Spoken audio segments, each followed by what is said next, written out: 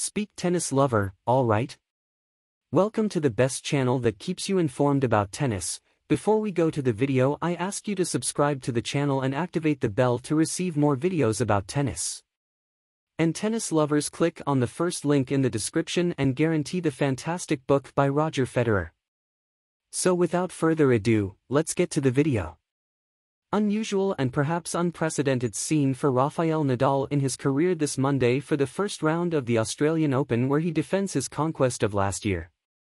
During the first set against the British Jack Draper, when he was going to return in 4/3, the baller took one of his rackets, but the wrong one.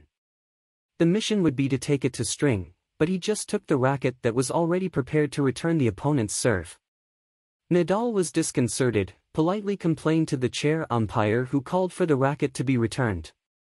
The main players use different tensions in the rackets for serving and returning and can make changes during the games.